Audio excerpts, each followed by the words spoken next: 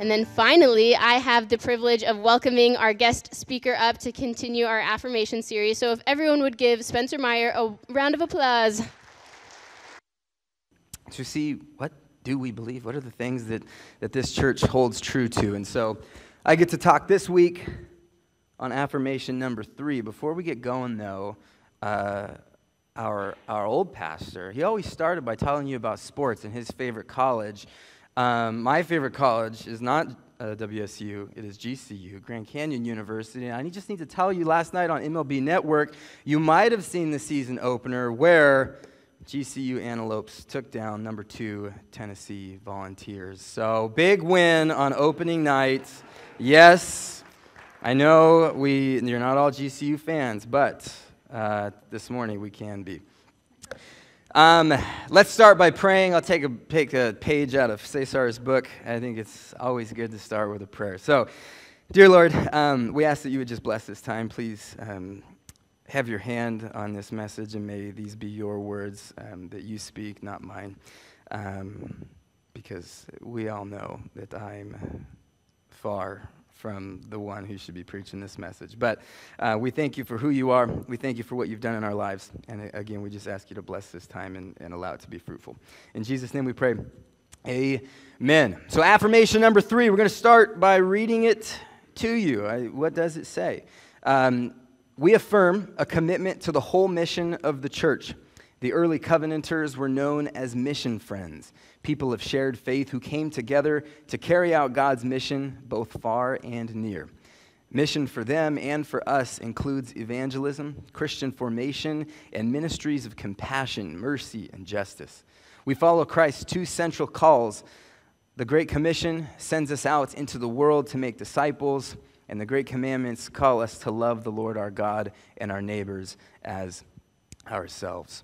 So if you have a Bible or an app, you can open to Matthew 28, verses 16 through 20. This is the Great Commission. This is where Jesus is sending out his disciples, and he tells them this is what you are to do. I'm not going to be here much longer, and so you've been really used to following me around while I teach and I heal and I do all these great things. I've gathered quite the following. You guys are examples of that. And he says to them, now it is your turn. So we'll pick up in verse 16. Then the 11 disciples went to Galilee, to the mountain where Jesus had told them to go. When they saw him, they worshipped him, but some doubted. Then Jesus came to them and said, all authority in heaven and on earth has been given to me. Therefore, go and make disciples of all nations, baptizing them in the name of the Father and of the Son and of the Holy Spirit, and teaching them to obey everything I have commanded you. And surely I am with you always to the very end of the age. That last piece there is very encouraging, especially knowing that, hey, we got to obey all that you've commanded me. Well, you've commanded me to do some kind of scary stuff, some stuff I'm not very comfortable with. But Jesus says, rest assured, I'm with you always to the very end of the age. Our mission as the church is to make disciples. And how do we do that? By obeying God's greatest commandments. 1, to love the Lord your God with all your heart, with all your soul, and with all your mind. And 2, by loving your neighbor as yourself. That's Matthew 22, 36 through 40. I think it's up on the screen if you want to follow along there. But one of the Pharisees asked, Teacher, which is the greatest commandment in the law? And Jesus replied, love the Lord your God with all your heart and with all your soul and with all your mind. This is the first and greatest commandment. And the second is like it. Love your neighbor as yourself. All the law and the prophets hang on these 2 commandments. All the law, not just the 10 commandments that we are familiar with, but all 613 laws that are in the Old Testament and the words of the prophets hang on just these 2 commandments. And so Jesus also tells us that those who love him will keep his commandments. And so my question for us today is, are we missional-minded believers seeking to make disciples of all the nations, or are we perhaps just a little bit lethargic? It is not enough to be hearers of the word only, James tells us in chapter 1. James It's not certain who wrote it, but most scholars agree that the book of James was probably written by the half-brother of Jesus, who grew up with Jesus, who doubted Jesus, and didn't fully believe that he was actually the Messiah until much later. But then he goes on, writes, and is pretty clearly on fire for Christian living. In chapter 1, verses 22 through 24, he says, "Don't merely listen to the word and so deceive yourselves. Do what it says. Anyone who listens to the word but does not do it is like someone who looks into a mirror and sees his face, walks away, and then forgets what he looked like." Some of you might see me and think, he forgot what he looked like this morning. But it's just how I look. I tried fixing it, but I think next time I am up here, we'll give a message on head coverings so that we don't have to all see this. My girlfriend is like, you make a joke every time you're up there about being bald. And I'm like, I just want people to know that I see it too. Like, we all see it.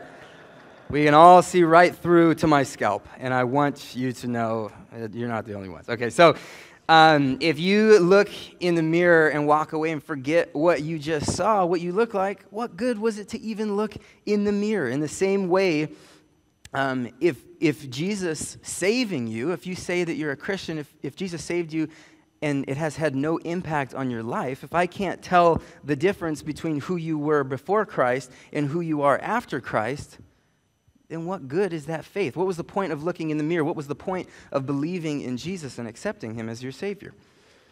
Now, have you ever said or known somebody that says they're going to do something, they don't actually do it? A lot of you just looked over at your husbands. Politicians are a good example. I was promised that my student debt was being forgiven. It's still there. My own weight loss journey. Who knows how many years I've been trying to lose weight? Probably the last 5, and all that's happened is I've gained 20 pounds. I know what I'm supposed to do, but I really just struggle to do it. I'm like, I can't do it. Even in writing this sermon, I knew that I was supposed to write the sermon.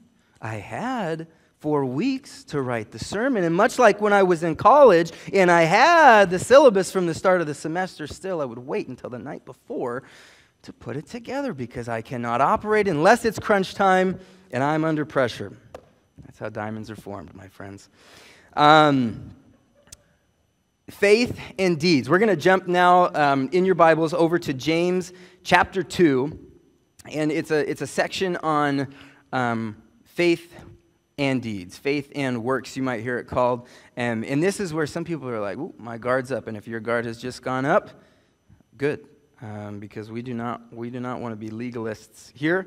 So so hear me through. Picking up in verse 14. So James 2, verse 14. "What good is it, my brothers and sisters, if someone claims to have faith but has no deeds? Can such faith save them? Suppose a brother or a sister is without clothes and daily food. If one of you say to them, 'Go in peace, keep warm and well fed,' but does nothing about their physical needs, what good is it? In the same way, faith by itself, if it is not accompanied by action, is dead.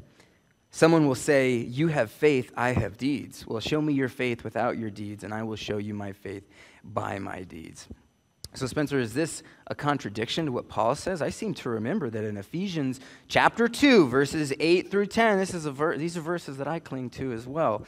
"For it is by grace you have been saved through faith, and this not from yourselves, it is the gift of God, not by works." What? "So that no one can boast. For we are God's handiwork, created in Christ Jesus to do good works, which God prepared in advance for us to do." So we're not saved by works, but James is saying, what the heck? You can't have faith without works. Is that a contradiction? It's not a contradiction. Here is why. I think they're saying two parts of the same thing. I was in Oregon last week for work, and one of my the counselors on my team, he said I was telling him that I was preparing for this message because although I did not put pen to paper until the day before, I was thinking about it. That's how I kind of operate. I said, okay, this is what I'm planning on doing. I want to talk about how we should be mission-minded believers, and that it's not simply enough to just show up to church and listen to the word and go out and not have even a changed life and not seek to create more disciples with that, not to share the knowledge. So we have to do something with it. As I said, I'm going to talk about James chapter 2, and maybe that's confusing. He goes, Spencer, I grew up Catholic, and that has always been really confusing for me because I have struggled with, I need to do all this good stuff. I need to do all this good stuff. And I kept getting it confused with being saved, and that I thought I had to do stuff to get saved, but it's just faith. So those two sides of the coin that Paul and James are talking about is, Paul is saying, you are saved by grace through faith, okay? That's how you're saved. But that faith that saved you should also produce good work in your life. And so you're not saved by the works. The faith that saved you then produces the works. Does that make sense? Okay. So we're all on the same page. This is not legalism. We are called to bear fruit, not just fluff. Let's jump over to John chapter 15, verses 1 through 17. So John chapter 15, I think it's up on it is. So Tom this morning, when I changed some verses on him, he said, Spencer, why do you have so many last minute changes? But could we give him a round of applause real quick for just being so great and working with us, difficult people. This is about the vine and the branches. Jesus is talking to him. He's in the upper room with his disciples. This is, I think, in my understanding, this is the same night as the Passover meal that they've been doing, and he had cleaned their feet, and they're lounging at the table talking about things. As this is one of Jesus' last night with the disciples. He tells them, I am the true vine, and my Father is the gardener. He cuts off every branch in me that bears no fruit. And while every branch that does bear fruit, he prunes. And in the Greek, that word can also mean cleans, so that it will be even more fruitful. You are already clean or pruned because of the word I have spoken to you. Remain in me as I also remain in you. No branch can bear fruit by itself. It must remain in the vine. Neither can you bear fruit unless you remain in me. Some of you might have, we'll pause right here, some of you might have some grapevines at home, or maybe an apple tree or another type of fruit tree, and it is pruning season around the Yakima Valley, so we're cutting things off. Have you ever taken a branch, cut it off, and thrown it over here into your burn pile, and then it grows grapes? No, that doesn't happen. So we have to remain connected to the stalk in order to bear fruit. We can't do it on our own. I am the vine, Jesus says, and you are the branches. If you remain in me and I in you, you will bear much fruit. Apart from me, you can do nothing. If you do not remain in me, you're like a branch that is thrown away and withers. Such branches are picked up, thrown into the fire, and burned. If you remain in me and my words remain in you, ask whatever you wish, and it will be done for you.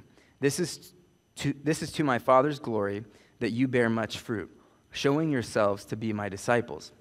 So right there, he's saying, hey, if you're going to bear fruit, then it's pretty clear to those around you that you're my disciples. And that's how we can recognize other believers, and other believers can recognize you. They're going to recognize us by our love and by the fruit that is being produced in our lives, the works that are being done in our lives, again, not by us and not for salvation, but through the Holy Spirit because of the faith we have in Jesus. Verse 9, we'll continue on. Jesus says, as the Father has loved me, so have I loved you. Now remain in my love. If you keep my commands, you will remain in my love, just as I have kept my Father's commands and remain in his love. I have told you this so that my joy may be in you, and that your joy may be complete. My command is this: love each other as I have loved you. Greater love has no one than to do this, to lay down one's life for one's friends. You are my friends if you do what I command. What did I say I was going to? 17. I no longer call you servants, because a servant does not know his master's business. Instead, I have called you friends, for everything that I learned from my Father I have made known to you. You didn't choose me, but I chose you and appointed you so that you might go and bear fruit that will last, And so whatever you ask in my name, the Father will give you. This is my command, love each other. Now, wasn't that one of the things that we just read about as one of the two great commandments that he gave was to love your neighbor as yourself? In the book of Luke, I think, is where we learn about the story of the Good Samaritan and one of the Pharisee who asked, well, who's my neighbor? Jesus tells the story of the Good Samaritan. And so if people are going to recognize Christ in us by the love that he shares with them through us and the fruit that he bears in our lives, then we need to take an assessment of our lives and how we're living. And think about when someone else sees me, do they, by the Holy Spirit, see Jesus living in me? And if the answer is no, then we need to be praying to God humbly before him on our knees, asking him to remove any of those dead branches. If you have a fruit tree that has blight, is that what it's called? Any fruit growers in here? Okay, great. Thank you. If it has blights, it will cause the whole tree to get sick. And then I think it can also spread to other trees. You have to cut those sick parts of the tree off, and in the same way, we need to cut those sick parts of our lives that are hindering us from being in full relationship with Christ and being used to his full glory. And so we need to ask him to cut those things out, throw them away, and burn them in the fire. It is not easy to have things cut out of your life. It's not easy to have surgery done on who you are, but the pain and the suffering that we might go through now so that we may produce more fruit and enjoy eternity with him is well worth it. What Paul says, whatever pain and suffering and tribulation you go through here, it just absolutely pales in comparison to the glory that is to come in Jesus Christ in heaven.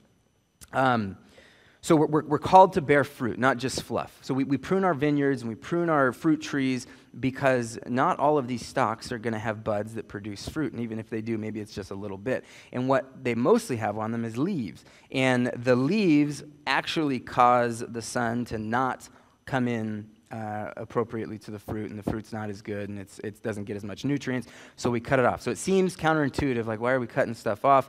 But we cut stuff out so that we have better fruit.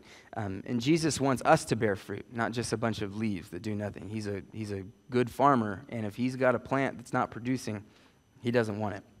So it is important for us to sow the word of God in our hearts so that we may bear fruit. That's what James said. Don't be hearers only of the word. Don't simply just sow the word of God in your heart and then do nothing with it, because that is useless. It's pointless. If you're going to just sit here and consume, and not share any of it, if nothing's going out, then what's the point of that? We're called to make disciples. If we've been given something that can save someone's life, we're obligated to share that, and we're obligated to bear witness to the good news of Jesus Christ. If you were dying and you had a donor with a transplant and you had your life saved, you wouldn't take that second chance at life lightly. You would not live the same way as before because you're getting a second shot. And in the same way, our lives should be no different than that when we've been saved by Christ. If that change has been made in us and our life has been saved, not just our life on earth, but our eternity has been saved and sealed in him, then shouldn't we act like that? Now, I want you to hear this too. This is my church family. This is a very generous church. I have seen it through all my years here. We give tons of money. We give tons of time.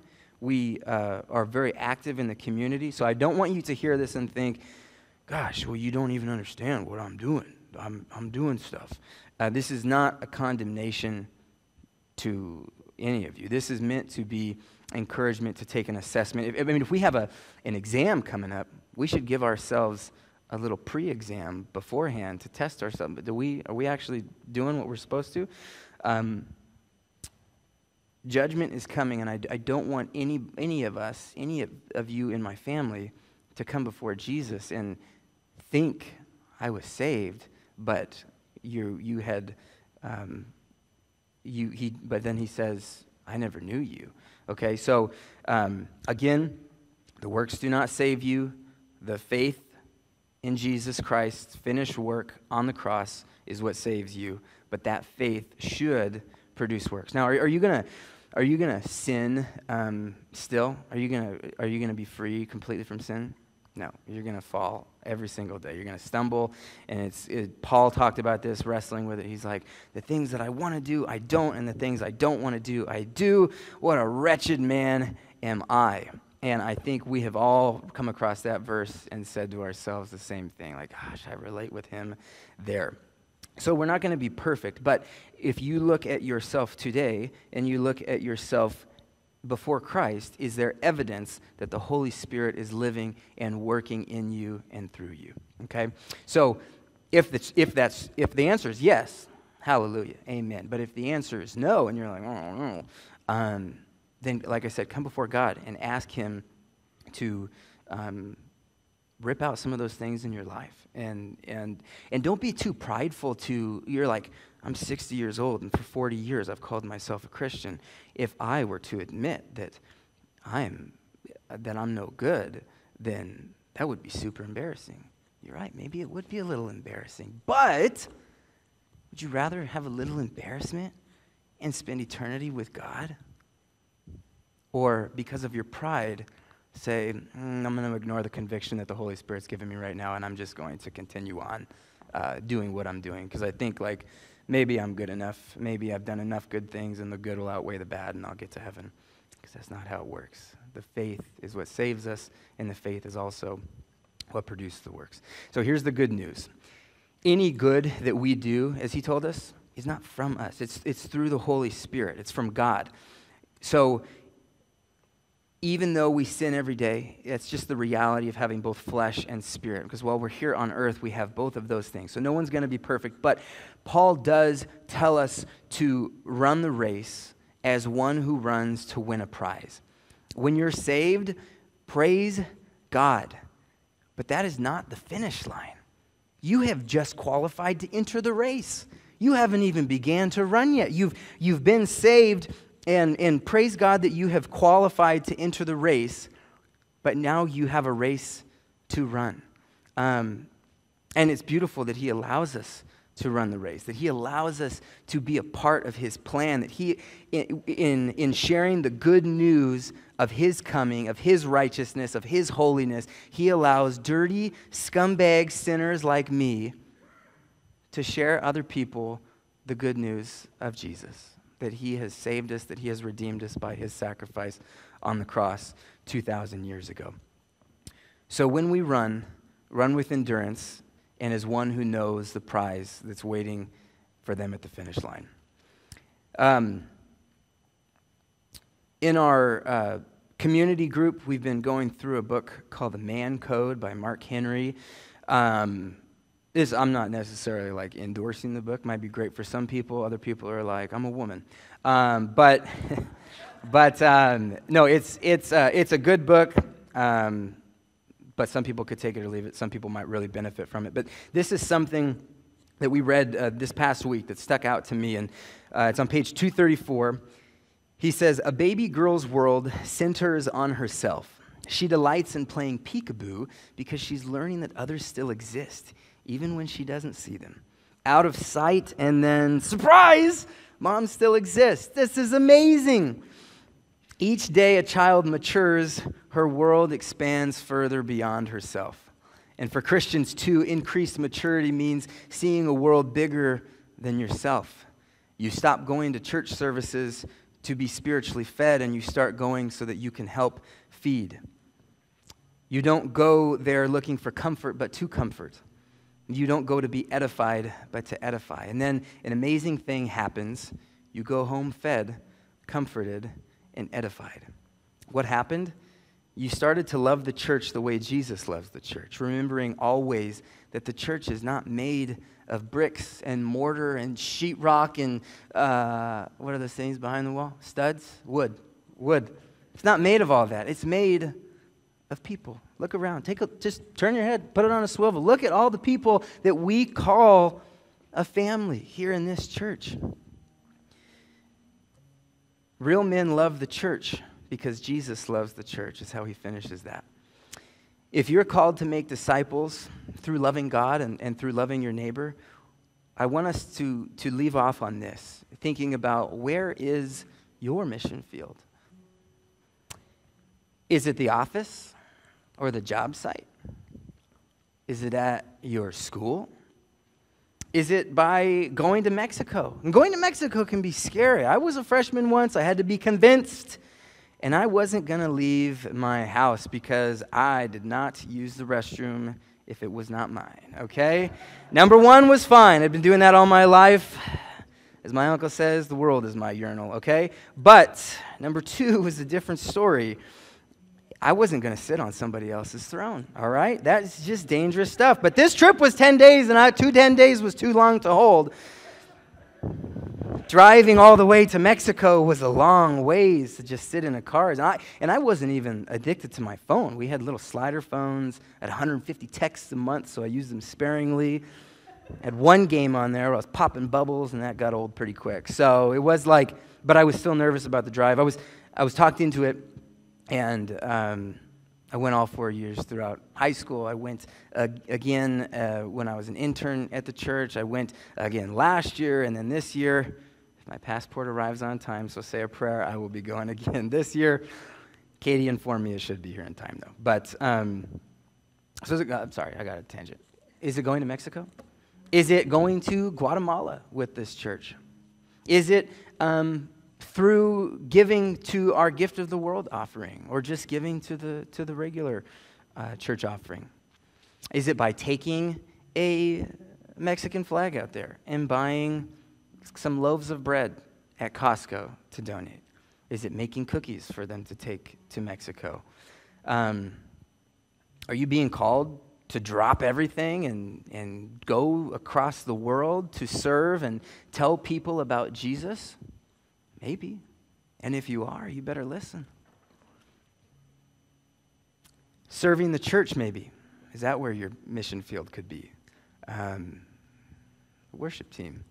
Or the tech team, maybe children's ministry, or maybe women's ministry or men's ministry, worship team or tech team. Maybe it's volunteering to mow the lawn. I think a lot of times we it's easy to get into a mindset where like, somebody else does it. Like everything's operating fine, and I'm not helping, so they must have it covered. But the reality is that the whole reason this church is here, the reason this thing runs, is because of us. It's not a commodity that we just come in and take every Sunday and then we leave and then we come back and do it again. It's something that we make happen as a way to help make disciples, to sharpen iron with more iron, to fellowship together and to worship our Creator. That's what this whole place is for. And without the people, this is just another building. And as the American church seems to be in decline, the church in the West in general seems to be in decline, you might go to Europe and see cathedrals that are stories upon stories high, and they look really cool, but there's not really any people in them. But then you go to places like Iran, and you don't see any church buildings. And if you do, it's like, I don't want to go in there because that's a big target on my back. But you step into some woman's house, and it's a group of ladies having a Bible study who have converted from Islam to Christianity because they have found the true Savior, that is Jesus, that he was not just a prophet behind Muhammad, but that he was the Messiah, the Son of God, and that Muhammad was just a fake. That's why the church in Iran or in Ethiopia, in the Middle East in general, is exploding right now. But we are just kind of like, I don't know. It's kind of a commodity. I'm looking for some better music, or I'm looking for more lights, and I want a darker space where I can worship. Or the vinyl planking they stuck out in the lobby is kind of echoey for me, so I'm thinking about maybe going somewhere else. We are so blinded by our comfort and our gluttony that we forget what this is all about. We forget what makes this whole thing happen and why it happens. Worship team and tech team need volunteers. The last one that I had thought of is your mission field in the mundane, same old, everyday routine in your own home, where you not only get to tell your spouse and your kids about the love of Jesus, but you get to show them. Men, you have a unique symbolic role as the husband to your wife. You get to play the part of Jesus in a symbolic relationship to his bride, the church. And if you are neglecting that, then you are like Moses striking the stone twice when he was only supposed to strike it once. Don't ruin the beautiful picture that God is allowing you to paint through your own broken, beat-up life.